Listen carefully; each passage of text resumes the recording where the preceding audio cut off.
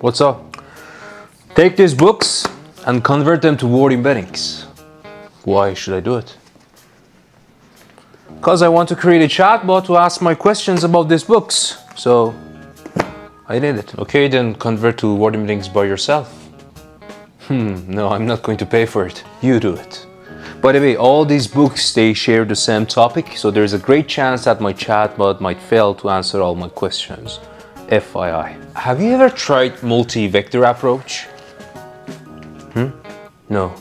What is it? Well, instead of converting all the chunks of these books to word embeddings, you can maybe create a summary of each chunk and then convert them to word embeddings. Or besides, you can let GPT model create hypothetical questions about each chunk of your books and then convert those to embeddings as well. So more control on how you retrieve your data, maybe even a cheaper and more accurate solution. You never know. This is called MultiVector approach. You got it? You're the best. Yeah. Show it. Okay then, let's go.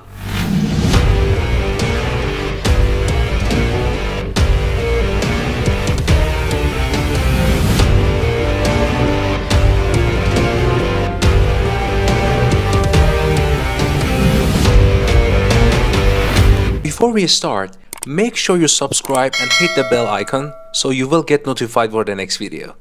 Thank you. Alright, before we get into the codes, let's first quickly elaborate what is MultiVector exactly. As soon as I saw this implementation by LangChain, actually first time I saw that with LangChain, I thought it's certainly worth to go through that and create a video out of it. So basically what we have done when we want to implement RAG or Retrieval Augmented Generation, we want to retrieve some knowledge, some documents when we ask some questions against, let's say, our PDF or text file, whatever. We already talked a lot about those and how we can do that. It's like connecting your enterprise data to ChatGPT and chat your documents. But sometimes when you retrieve those based on the question that you ask, you sometimes see that maybe the answers are not that accurate. That's why if you have seen, let's say, on Azure Cognitive Search, which is one of those retrievers and vector database, we have multiple ways of retrieving this knowledge. One of them is using word embeddings. You convert the chunk of your documents to word embeddings, and when you ask a question, you convert your question to word embeddings too, and then you calculate similarity of your question embedding with the embeddings of your chunks to see where is your answers located based on your document to answer that in your chatbot. And in Azure Cognitive Search, that's one way to do so. They have a keyword-based, semantic, or hybrid approach, which uses multiple ways of retrieving that information. We already talked a lot about those in separate videos. There's a video I recorded about Cognitive Search, Azure Cognitive Search Vector Database. We talked about hybrid approach there, but there is something new here, which we call it MultiVector. It is just about word embeddings and vector database, but some more modifications on that. So based on what LangChain says here, instead of you just chunking your documents and create your embeddings for a chunk, there are three different ways that you can also generate embeddings or create vectors out of your documents. One of them is creating smaller chunks out of your main chunk, which we call it children chunk, or compare the childs to the parent chunks. This will give you more control on how you retrieve the knowledge, not only calculating similarity with the parent chunk, but also with these smaller chunks. The second way is creating summary out of chunks. For example, if I have these 5 chunks, I create summary out of them, and you might question, how do I create a summary out of my chunks? Well, use GPT models. This is what we're going to do today. With GPT-4, I create summary out of my chunks, and then I convert embeddings of the summary as well. So next time when I ask a question, now I have the embeddings of the summaries too to retrieve the knowledge. And last one, hypothetical question. Again, we use GPT model to create questions about a chunk. For example, if a user might ask a question that the answer is inside this chunk, what do you think those questions will look like? Give me 3 or 5 question examples. Again, we use GPT models to create those questions, and then we compare those questions to word embeddings to calculate similarity and retrieve the knowledge we want. So you will see that you can not only just convert your initial chunks to word embeddings, you can also have these embeddings alongside your main chunk embeddings, or replace your chunk embeddings with these embeddings. You can have all of them, none of them, or just one of them, right? That's why it's called MultiVector, to give you more control and potentially more accurate retrieval in case of your use case. So I add the code that I used, the reference code, to the Discord channel on the reference section, and the Discord channel link is under video description here, but I'm gonna quickly show you how I ran the code and show you the results to show you those implementation in place. And I use Google Colab. You can use anything. This is just a Python environment. Make sure you just install OpenAI, LangChain, Chroma. We're gonna use it for our sample vector database and TikToken. Okay, I installed all of that. Of course, not a good practice to put your key in the notebook, but that was just an example I added, and I revoked this for sure. And here I'm importing the relevant tools that I want from LangChain.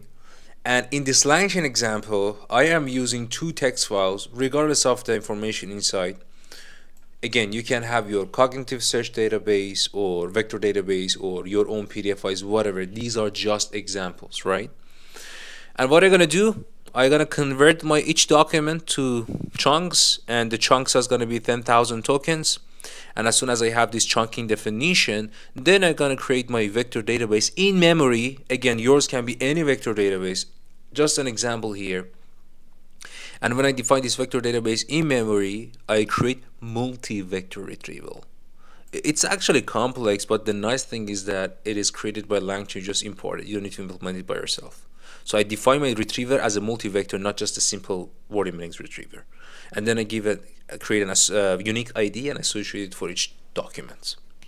Now, I can do the same, but this time I can have the same docs, but having that in more smaller chunks. These are the children that I told you about.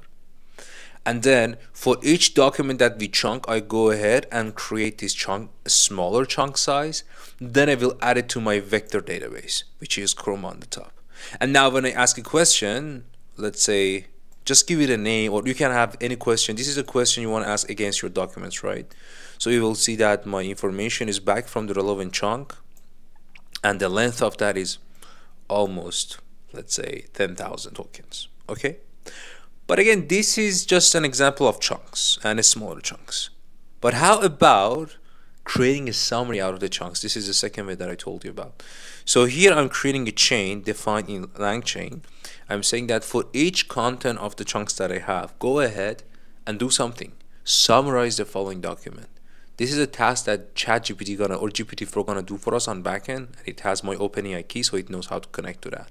And then when I have this definition of chain, I'm going to tell that run this over my chunks in a batch size of maximum 5 in concurrent. That's it. Then I will add the summaries as well to my vector database, again, which is in memory. So the same thing you saw on the top. And now when I have added these summaries, I can add it to my vector database. And this time I ask again the same question, but look at that, the page content also have the summary. This was something new. So the summary was created before, and now retrieving the summary as well. I can also retrieve the original page content as well and get the length too. Now the third way is creating hypothetical question. How can I do it? Remember, OpenAI has something called function that it will let you structurize the output of your question from ChatGPT or GPT-4, whatever. So I'm defining a function. I'm saying that I want to generate hypothetical questions, and the only field that is required to make sure I have it is the questions that you're going to create and some type information and stuff. Then I create another chain for each chunk of my documents. I'm going to tell that generate 3 hypothetical questions for the given document. That can be 4, 5, whatever. And use GPT-4 on backend. And the name of the function call is hypothetical question, which I specified on the top here.